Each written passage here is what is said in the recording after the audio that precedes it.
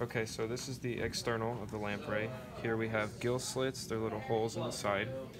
We have the mouth right there, and we have little stringy things. Those are the buccal papillae, and little teeth inside that helps create suction towards the shark or whatever it's eating on.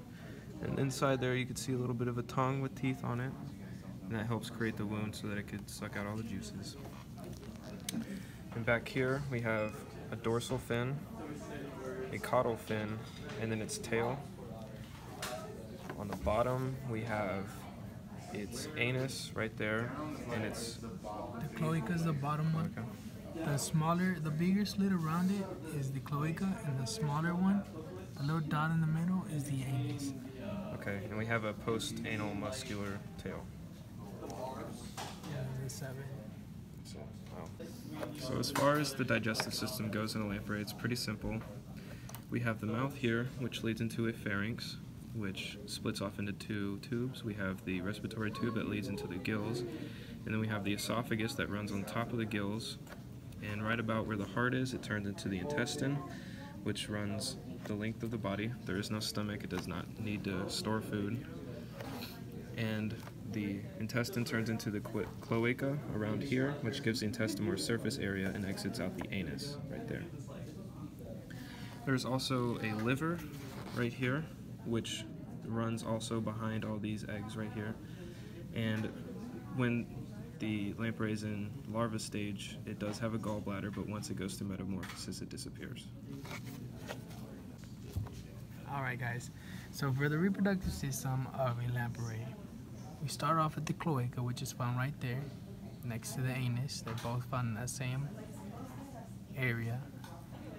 And we go on the inside of it, and we see these right here are all the eggs of the female.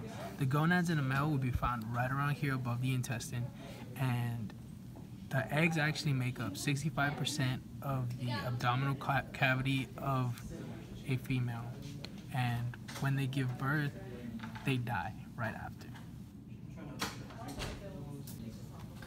Okay, so for the nervous system of a lamprey, we have the brain, which starts right there. It's really tiny. It's just a little bulb. And then we have the spinal cord, which is continuous with the brain, that runs on top of this notochord right here and underneath the skin. And one thing that's specific to lampreys is that the nerves that branch off of the spinal cord come off in alternating pairs, whereas all other organisms come off in pairs with each other. Now there are a couple sensory organs. We have the eyes right there, and we also have an olfactory gland, which adds a sense of smell to the lamprey, and it's right there. It's this little black thing. You ready? Mm-hmm. So the digestive system, the excretory system of a lamprey consists of a kidney, which is found flattened right here against the wall. You can kind of see it's this black part.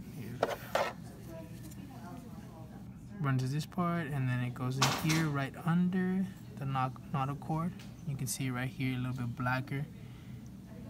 And this carries urine all the way through to the cloaca, which is back here, through the urogenital papillae, which then will excrete the urine through the cloaca, which is back here. You see how it kind of runs over here? It runs all the way down to it. You can see it more as I open it right here. There we go. Going on to the respiratory system of a lamprey, as you can see here, this very small part right here is the velum, which keeps any type of food from going into the respiratory tube, which is this right here. You can see as it leads into what is seen over here to be the internal gill slits. These gill slits lead to the outside right about here, which is the external gill slits. These gill slits on the inside are attached, are piercing into the respiratory tube, feeding in the oxygen and taking out the carbon dioxide. Alright guys, so for the circulatory system of a lamprey, this is going to be the heart right here. On this right side, this is going to be the atrium. And this is going to be the ventricle. And as you can see over here on our plastic handy dandy scale thing, this is going to be the atrium right here.